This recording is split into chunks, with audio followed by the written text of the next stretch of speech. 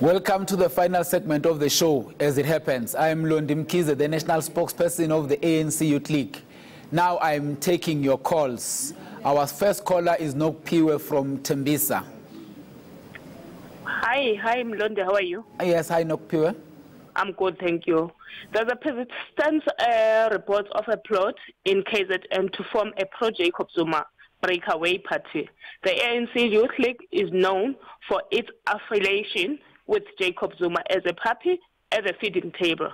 Does this mean you will be joining too? Because Nina Vele Nitandizinto and Mameli next. Well, the ANC Youth League is not joining any formed or going to be formed political party, first and foremost.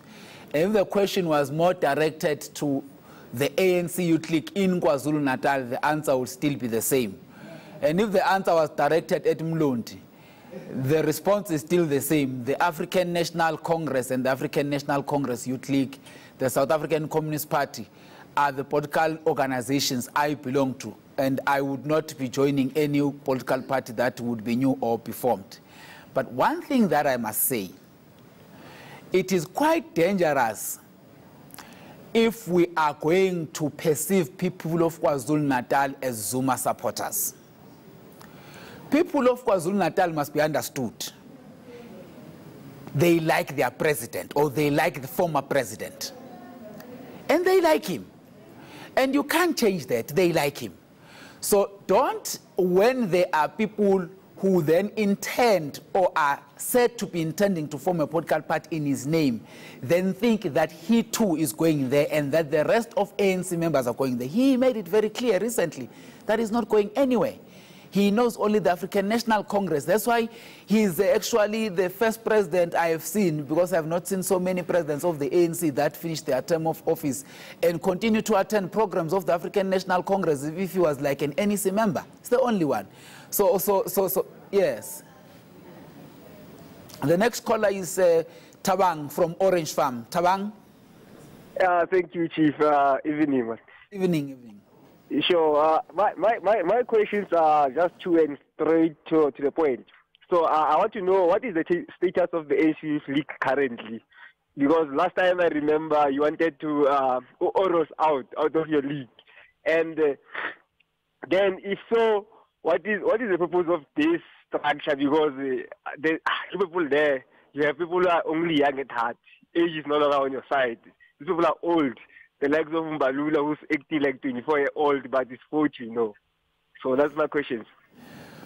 Well, the Congress of the ANC Youth League, well, I'm not too sure whether I'm suitable, because today I'm Mlondi Mkhize, who is hosting a show, As It Happens. So technically, I belong to eNCA today, but because I have the knowledge, I would share it.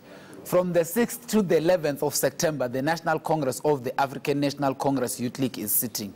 And if you had asked other issues or information pertaining to the process, I would have answered you, but the question was quite clear. When is the date? Because you want to see the leadership that is not only young at heart, but young in age. 6th of September till the 11th is the day to come up with that leadership. Tabiso from Pretoria, hello.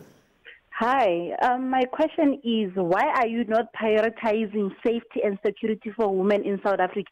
Why is my Nana not charged? And as a young man, why are you not driving this issue? Well, the ANC Youth League has a position on what needs to be done to Comrade Manana.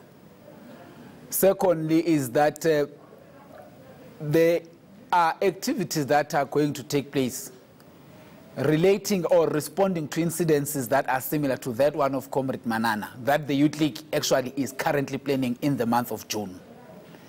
So let us not preempt them and say them before time. Let's wait for them, that one will happen.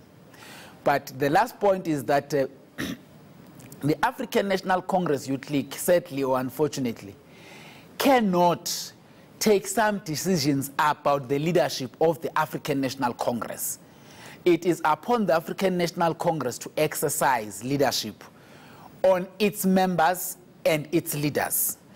And I think that quite frankly, we all of us are not agreeing about and the things or the events that relate to the incident that happened. So it should not actually be at any level doubted that the Youth League is quite ashamed of that incident, and as a result would be playing and doing our part in terms of ensuring that we put pressure in ensuring that action is taken against not only Comrade Manana but against everyone. Recently there was a suggestion on social media and some other media space that there is some celebrity who is ill-treating or abusing another celebrity. The reason why I say ill-treating is because we have not gotten the details of what happened so that we know what exactly happened. So it's something that happens across, and when the Youth League does that, it does it for everyone outside of Manana and including Manana. Sadly, this is all we have had the time for tonight. Thank you for watching and participating. If you missed any of today's program, you can watch it again on YouTube as it happens. This is the special edition. Good night and have an awesome weekend. And don't forget to love the African National Congress always. Thank you.